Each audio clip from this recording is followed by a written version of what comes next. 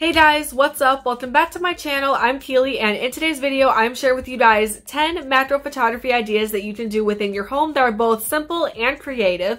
If you are new here, please consider subscribing and hitting that post notification bell down below so you never miss a future upload. And with all of that out of the way, let's just get right on into this video.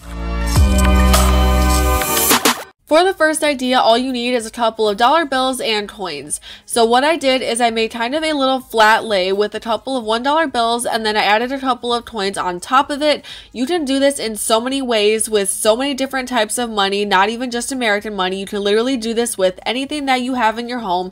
And another great thing that you can do is use your $1 bill as your backdrop for your coins. Not only will you have very unique and creative photos, but it will be amazing. Next, just use some jewelry and a handy dandy mirror that you have in your home. You can either do this with bracelets, rings, necklaces, watches, anything that you guys have in your home. And the mirror adds not only a little bit more of a professional vibe to it, but you also get a really cool reflection shot. And you can see all of the clear details of each of the stones that are inside of each of the jewelry pieces. And this is also really good for any type of product photography. Idea number 3 is using a makeup brush. So ladies, grab your makeup brushes, preferably a clean one, and you guys can take a photo of all of the bristles and see what your makeup brush actually looks like. Idea number 4 is to use toothpicks. So what I did is I kind of followed a little Pinterest trend, and I just took a close-up photo of all of these toothpicks, and it looks insane up close. If you guys haven't tried this yet, you guys so need to, because it looks so crazy when you go into the editing softwares. Idea number 5 is to use ice or water. So what this does is you can see very clearly all of the little particles within the water as it melts from being an ice cube. And not only does this look partially liquid and partially like a solid, but besides seeing the particles, the reflection adds a cool vibe. Idea number 6 is to go outside, buy some grass and pour some water or spray some water droplets onto the grass, and you can see all of the little droplets on each piece of grass. And this is so cool if you want to get into macro photography and work with little water droplets. Plus, this is a really popular form of macro photography.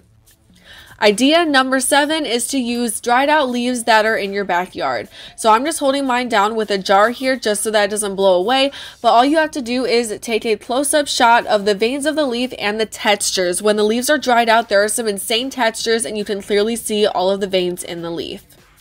Idea number 8 is to get any type of stone. So for this, I used amethyst, and this is partially polished, partially raw, and this is so cool. And I like to do stones better in the dark just because I feel like it added some more detail. And then idea number 9 is similar to that of the last one, but this is using some selenite, a more rough type of stone.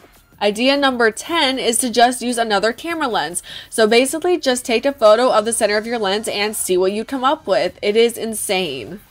Now that I've shown you guys how to tape the photos, we're going to jump right on into all of the edits, and I will see you guys back here in a few.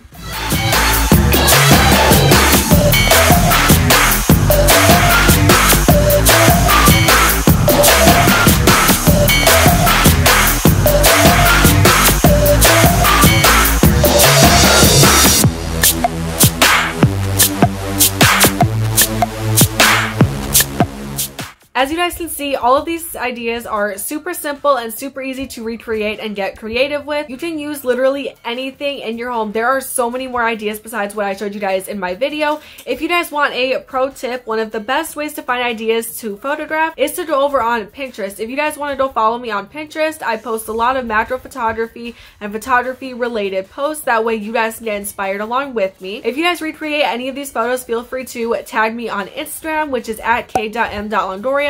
I would love to see your guys' photos, recreations, and meet you guys. If you guys would like to support me as well as this channel and our YouTube family, you guys can go and shop from my Teespring store, which has photography merch already up there for you guys to shop from. The link will always and forever will be in my description box below. And with all of that being said, I will see you guys in my next video.